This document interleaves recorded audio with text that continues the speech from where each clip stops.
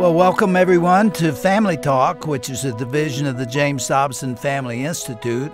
I'm James Dobson, and I think we're going to be talking about a subject today that might hit pretty close to where you live.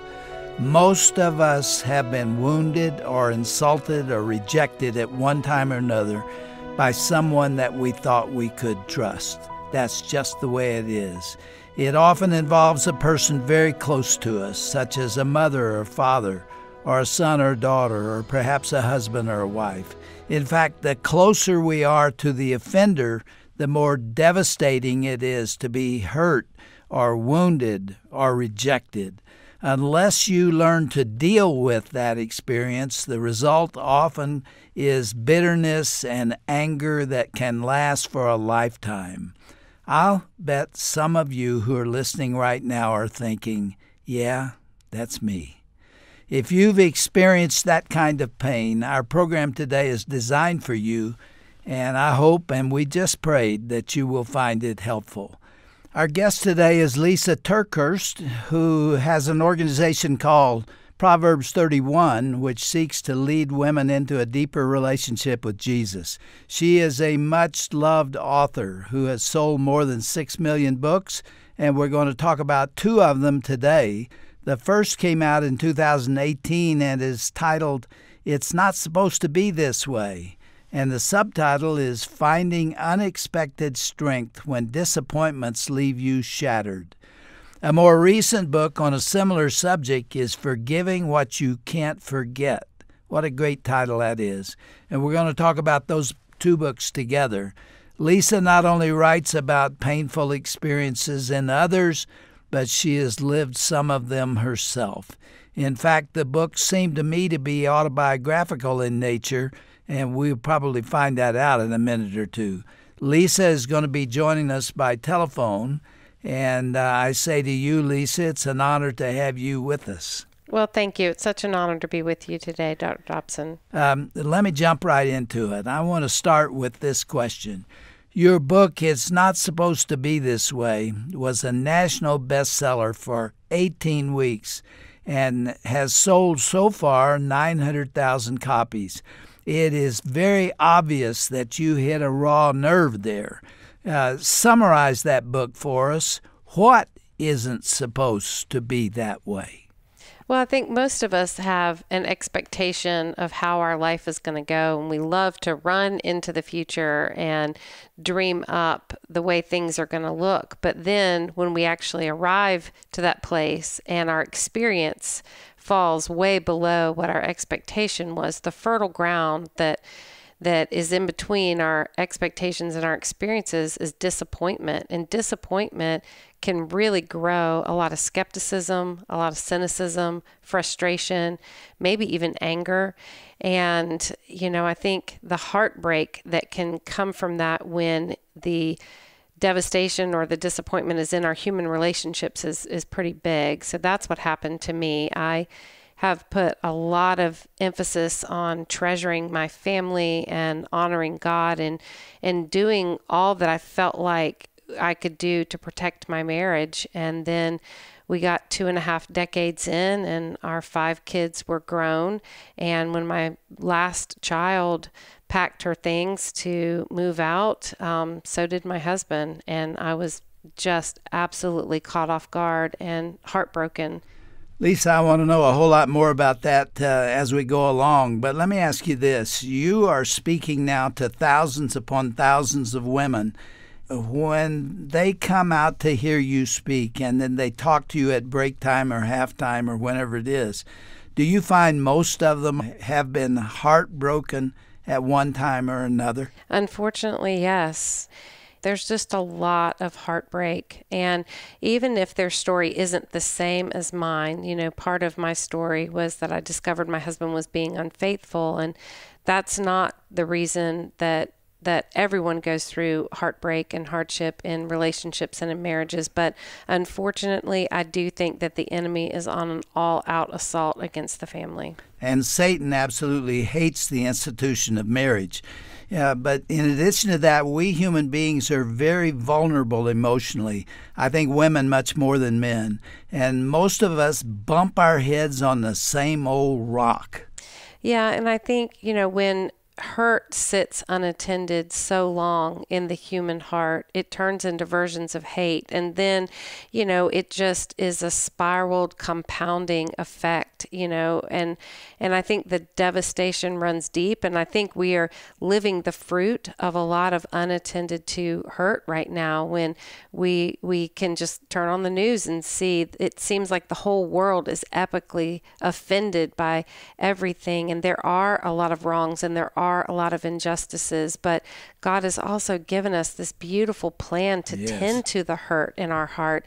And that's really what drives me to tell my story. It's not fun to tell this story, and I really applaud my husband for being brave enough to want to see God take some of the painful things that we've walked through and use it for his good. But I'm passionate about this. My family's passionate about this, not because we're eager to expose the most painful things that we've been through, but because we're so eager to help other people.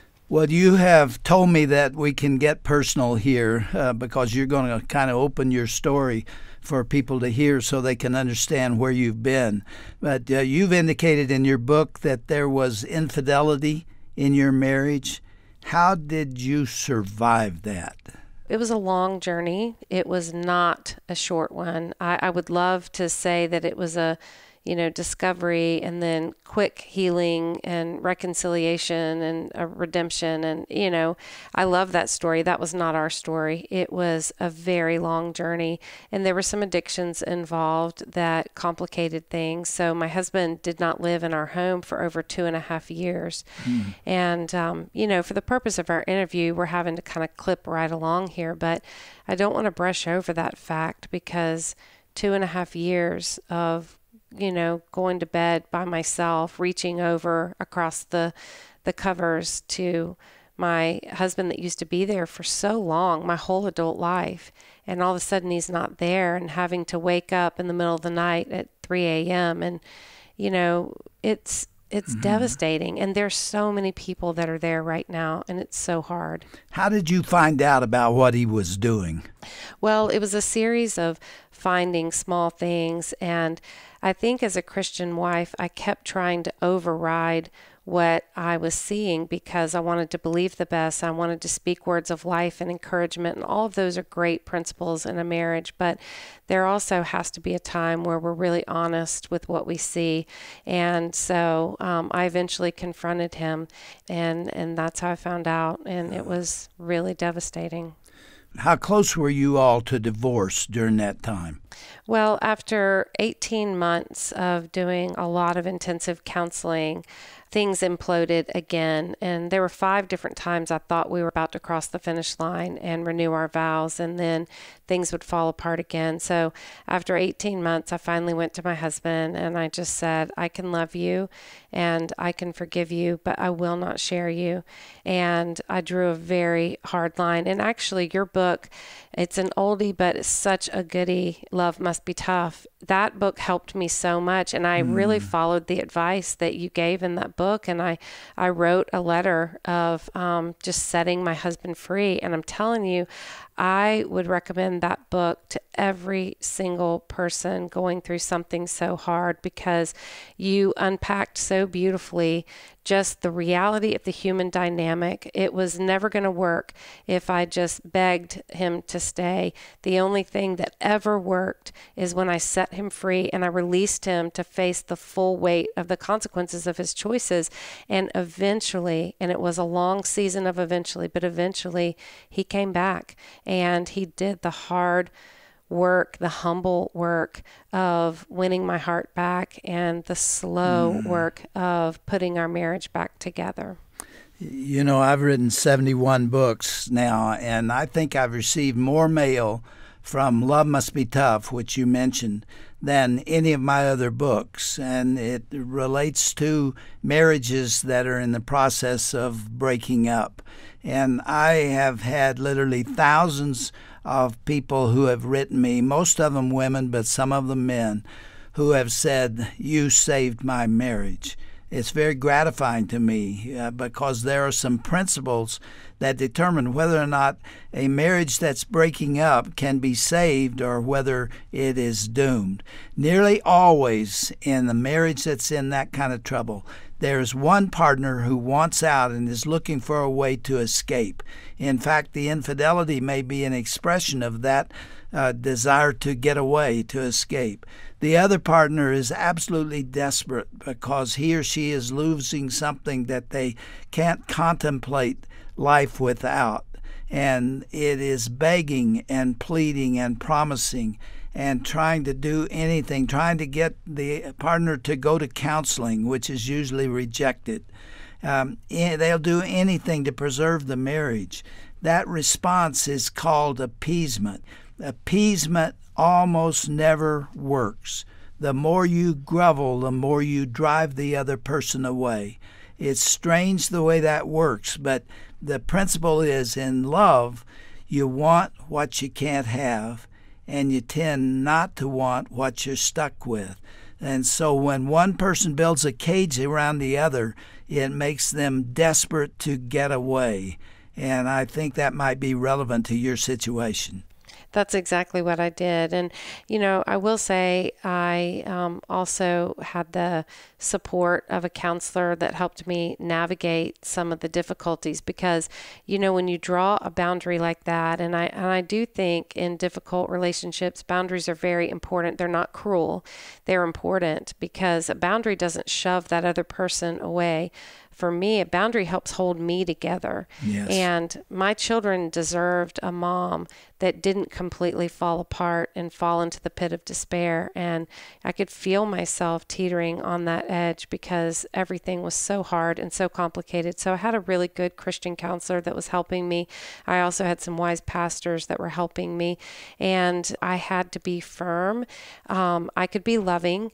But, Dr. Dobson, I found when I was giving too much grace, I was really enabling him. And eventually that grace became disgusting to him.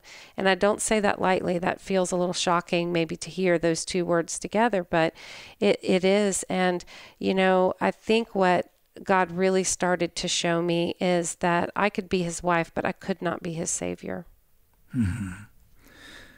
I'm so glad that you found a counselor who understood the principles that I'm talking about and knew what to do because he gave you great advice.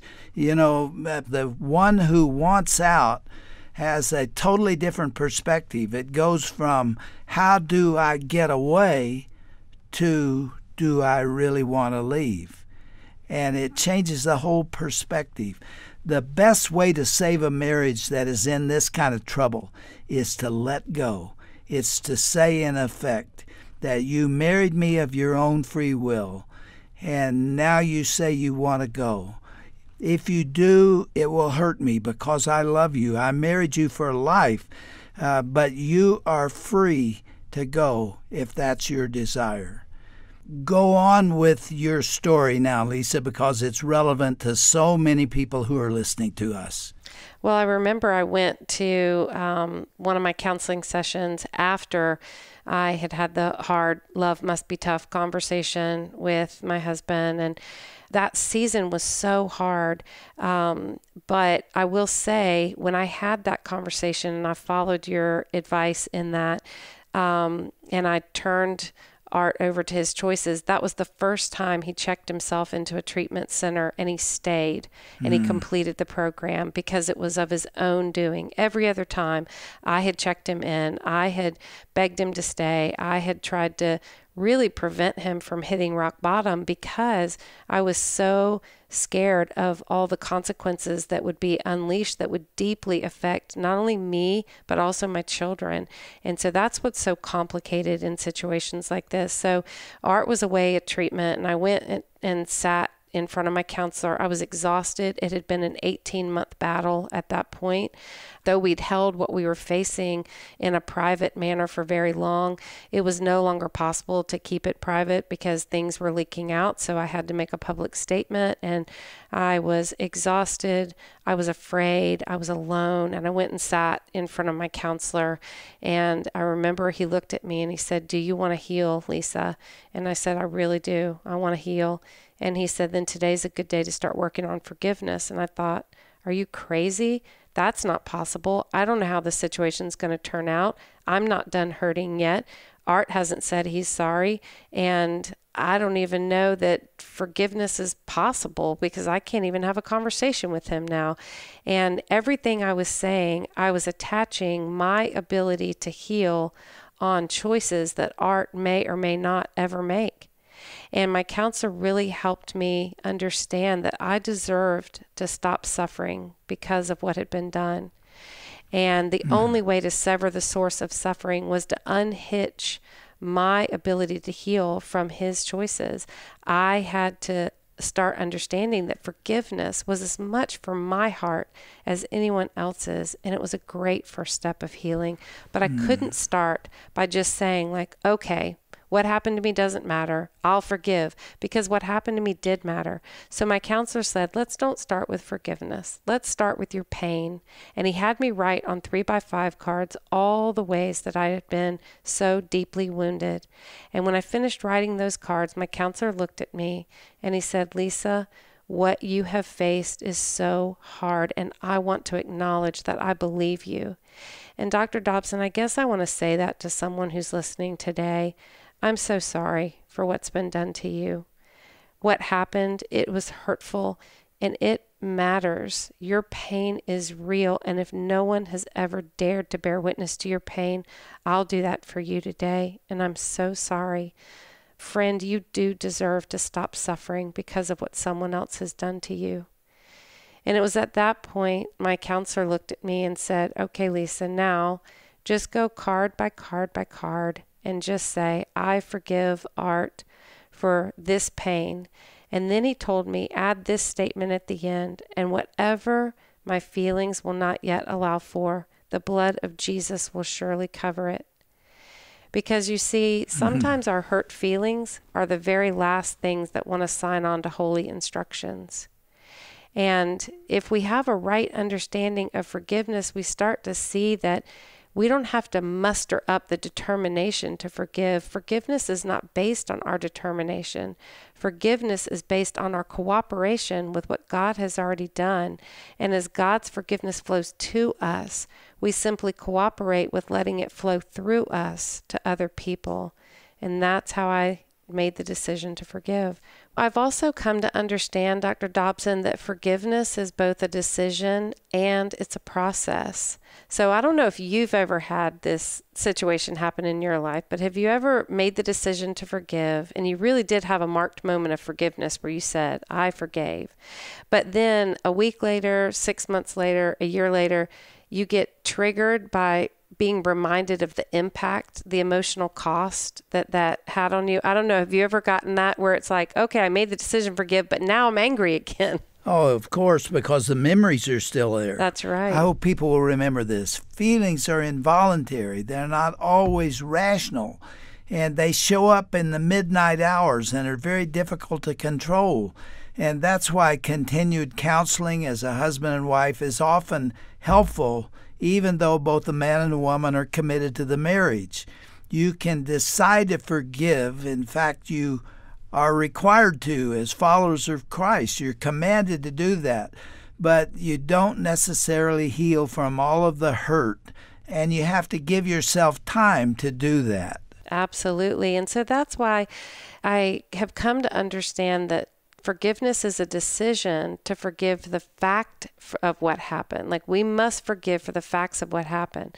But then forgiveness is also a process where we learn to forgive for the impact that all of that situation or all of that hurt had on us. And the cost was great. But what I always want people to understand is if you make the decision to forgive, you are being obedient to God. Yes. The process of forgiving for the impact that had on you, that's where God's mercy and grace comes in. And it's okay if that process takes you a lifetime. That is, again, beautifully stated. On page 20 of your book, you talk about the idea of forgiving and forgetting is not biblical. you can forgive because that's a decision. Sometimes it takes a long time to forget. And I think people get confused because God says that he will forgive our sin and remember it no more and cast it to the depth of the deepest sea. But it never says in the Bible that people are supposed to forget. And so sometimes I've encountered people, and that's why I even titled my book, Forgiving What You Can't Forget, because sometimes I've encountered people that say, I can't forget the pain, therefore I can't forgive.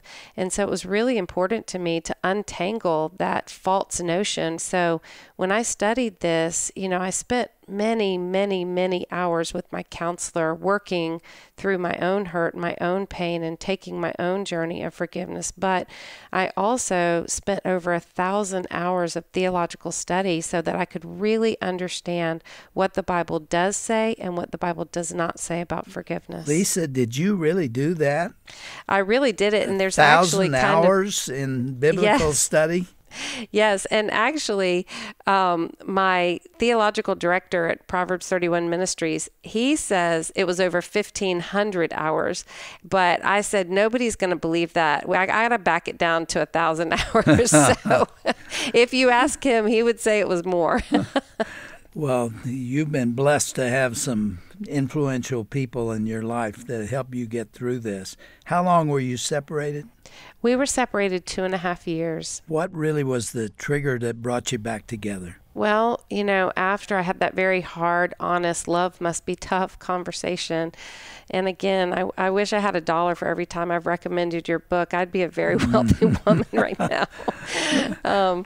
But I decided that I needed to have a break from all of the hardship and all of the hurt. And so I requested that we take a break from any communication for about 8 weeks. And I needed to do that so that I could really focus on working on my side of the street, because I knew that I needed to work on some things for myself. And I didn't want heartbroken Lysa to have to make decisions from this point on that were going to, affect me and my children for the rest of our lives. And I did not want a divorce. But at that point, the only thing that I knew to do is to just give Art what it appeared that his actions were saying that he wanted. But the state of North Carolina, you have to be separated for an entire year before you can get a divorce. And I'm so grateful, actually, that is the law here in our state, because I think if I wouldn't have had that year of processing and praying and wrestling and watching to see if Art would ever be willing to come back, if I didn't have that year, I may have rushed into something that could have made this situation even more complicated. But we took the time, and then what eventually caused Art to come back is God gave him a series of dreams of what his life would be like without me. And I'm going to tell you, Dr. Dobson, I had made hundreds of suggestions to God of what God could do to bring Art back. But God never listened to any of my suggestions. But he did have a plan, and he did what only God could do. Lysa, this time has gone by so rapidly. It always does. But there are some programs that just demand a continuation of the conversation.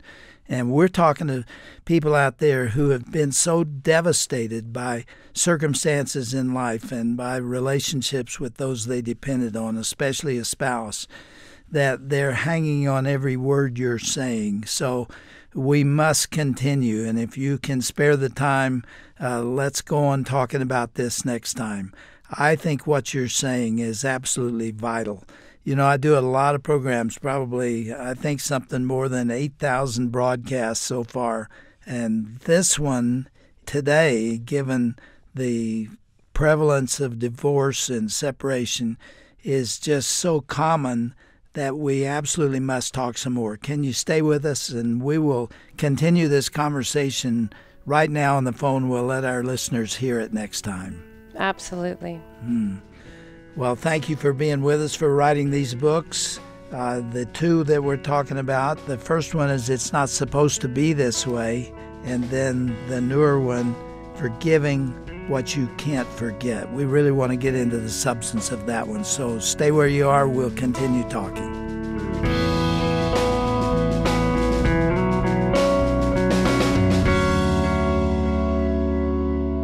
Be sure to tune in again tomorrow for the continuation of this gripping and purposeful discussion about forgiveness. In the meantime, be sure to visit today's broadcast page at drjamesdobson.org to learn more about our guest, Lysa Terkeurst. She leads the thriving Proverbs 31 Ministries and is also a prolific writer, author, and speaker. On our website, we will also provide you with links to both of her popular books referenced in this program. So go now to drjamesdobson.org and then tap on the broadcast button. Thanks so much for listening today and for your consistent support of this ministry. I'm Roger Marsh, and I hope you'll be with us again next time for another edition of Dr. James Dobson's Family Talk. This has been a presentation of the Dr. James Dobson Family Institute.